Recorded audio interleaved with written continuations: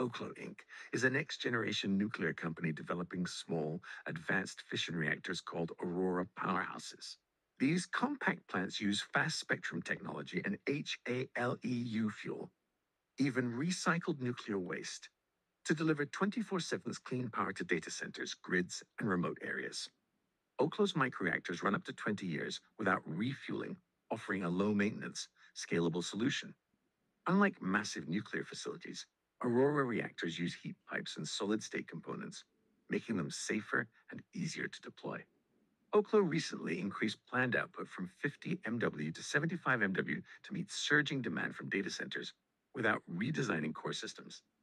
Data centers are electricity hungry, and Oklo aims to be their go-to provider. In 2024, Oklo signed a massive 12 gigawatts non-binding agreement with Switch to power AI and cloud data centers.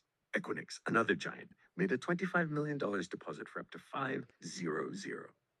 MW Oklo also signed agreements totaling over 14 gigawatts of potential demand, including partnerships with Wyoming Hyperscale, R-Power, and others.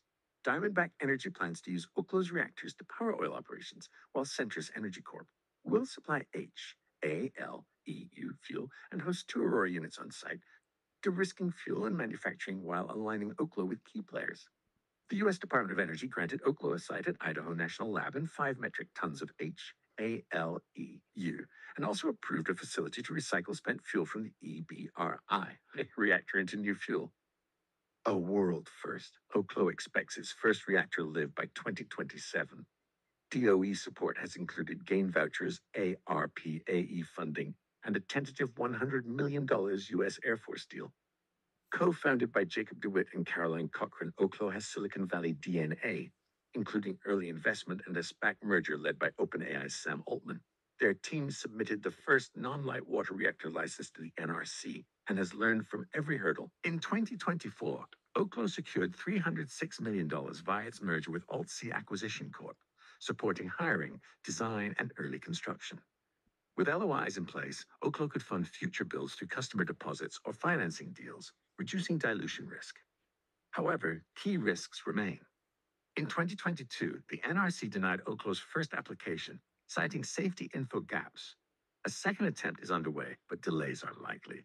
And without a license, Oklo can't operate.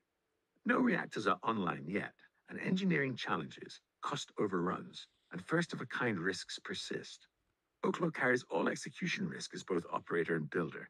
Competition is fierce. USNC, Westinghouse, NuScale, and TerraPower are developing similar reactors. Oklo lost its tentative Air Force deal when rivals protested. Most contracts are non-binding, and customers could pivot. Stock volatility is high. Shares dropped 50% on debut, later spiked to $29, then fell again. Losses totaled $73.6 million in 2024, and cash burn continues. Fuel supply is also a concern. HALEU is limited, and delays from Centrus or others could bottleneck deployments. Long-term operations will demand nuclear safety expertise and waste handling solutions. Not easy for a startup. In short, Oklo could become the Tesla of nuclear energy, delivering clean power to AI and cloud infrastructure. But high reward comes with high risk. Licensing, competition, execution, and volatility could derail momentum. So, will Oklo change the energy game or melt under the pressure? Let us know what you think in the comments. If you're excited about clean tech, energy, and AI, hit that like button, subscribe to Risk to Reward, and stay tuned for more deep dives.